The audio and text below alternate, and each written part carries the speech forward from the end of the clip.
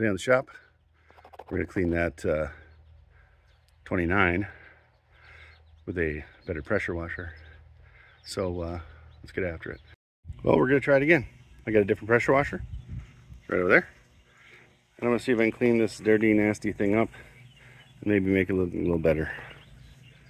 All right, bring it back in when we're done. All right, so we got it pretty clean. It looks like the car was kind of a bluish green at some point in its life. We got the lichens off. There's the rumble seat. I might run into some issues, the space of things, but I didn't get the inside of the door because it's gonna get replaced with these guys. These guys came pretty clean. You know, this one looks like it was white, this one too. So should be a good time. Got the back end cleaned up. We got some dents to remove. A bunch here. And a bunch here. So we got to cut out some floor. Some of the challenges I'm finding here before we even get started. We're going to replace these doors. Now, this is a serious question. This one doesn't want to come out. This one's just holding the door and it came out fine. This one came out fine. This one doesn't want to come out. I've tried rust penetrant. I've tried heat. I've tried a hammer. I've tried a chisel. I've tried all sorts of different stuff. I would love some ideas because this one's stuck. This one came out and this one's stuck too, right here. So put it down in the comments because I'm open for any ideas. We have some green on the hood here. Cleaned up pretty nice, I think. I even washed the tires just in case someone looked, in case the neighbors looked or something. We still got this crispy guy, but of course we got that cool stuff right over there.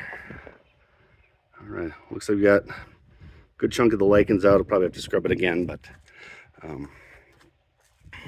think it turned out okay. Now let's go talk about the challenges we found with the Speedster. Actually, doesn't look too bad.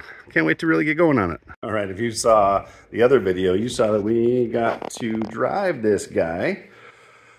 Well, it ran pretty okay. And still getting the hang of this guy right here. That non-synchronized transmission at first was a little bit of a challenge. So you can see the size of the fuel tank here. This is kind of a problem. Because if we get a bigger one, we might run out of room on the rumble seat. And plus, remember, we're going to put that battery back there. We've got this wiring to make sure that we don't pinch or cut fuel lines underneath. You see the wiring runs right here.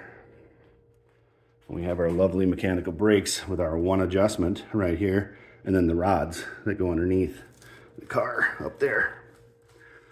I guess we're going to have to learn how to do that.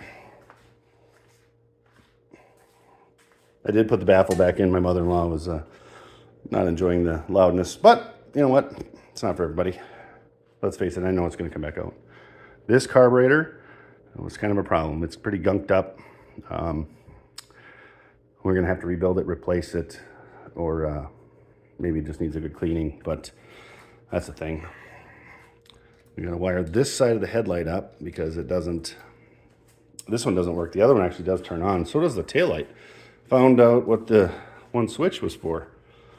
It's actually to turn on the lights. This guy right here. Plus we got our other switches, our sweet dash, and we got our good old starter lever. So all this stuff's gonna have to come down, you know, down in here when we decide to lift this off.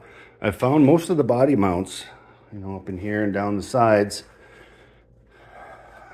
but the biggest challenge is there's only two of us. Might be able to count the foreman to come out and help him. The radiator actually did pretty good. I thought there was a leak, but it was just the overflow. I think it was a little bit, I think he topped it off and had a little bit too much. Of course, we got wheels and tires issue. What are we gonna do? So, these are the things, a very short list of things that we found before we even got started. So let's not forget, We still got this one to do. Bonnie's out in the back, or out in the detached shop, and that one did fine. I had it out yesterday. Did a lovely burnout. Wayne Reynolds did it in your honor. So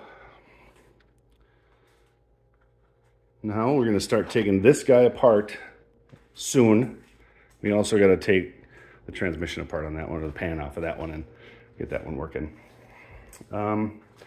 Please, if you have any ideas on how to get those pins out besides heat, rust penetrant, and a hammer, I am more than happy to listen to them down in the thing. Like I said before, if you want to trade stickers with me, send me an email. It's in the About Us on the page.